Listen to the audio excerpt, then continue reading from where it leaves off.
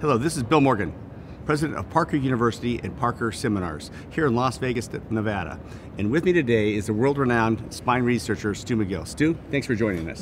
It's been a terrific pleasure. As I started my lecture today, Bill, I'm here because of you and our history. Well, thank you very much. Thanks for coming. It's, of course, you're a big draw for us.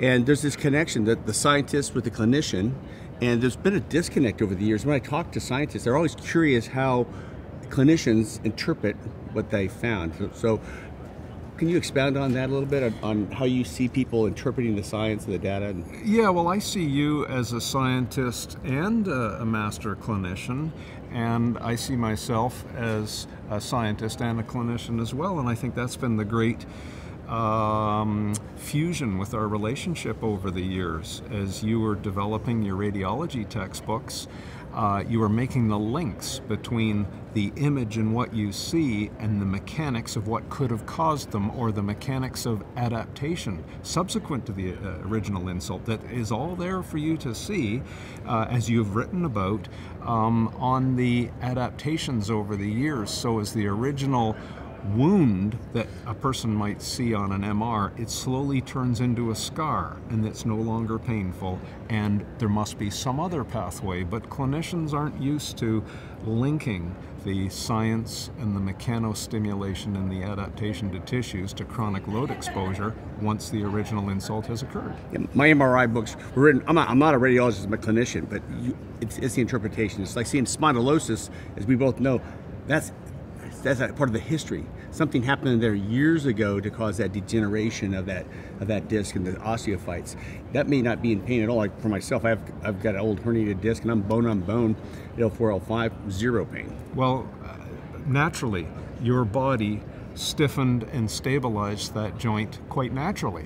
However, there will be a extra responsibility on adjacent levels now for that motion, and they are going to show the sequelae to that change in stress profile.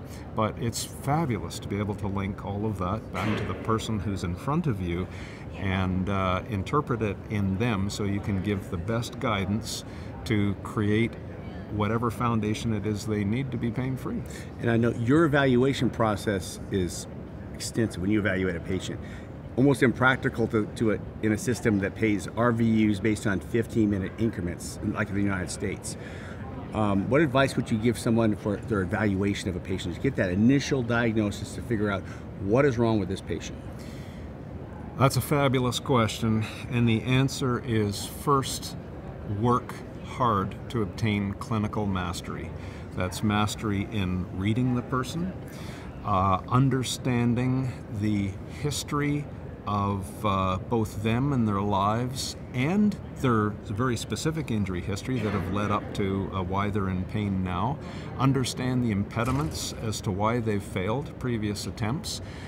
And then you must spend the time with that person to put all that together. Some clinicians say, well, I don't have that ability with the way I'm paid. And I'll say, well, you must find it, because I'm paid very well to spend 3 hours with a person, and I'm paid for my time to reach that conclusion.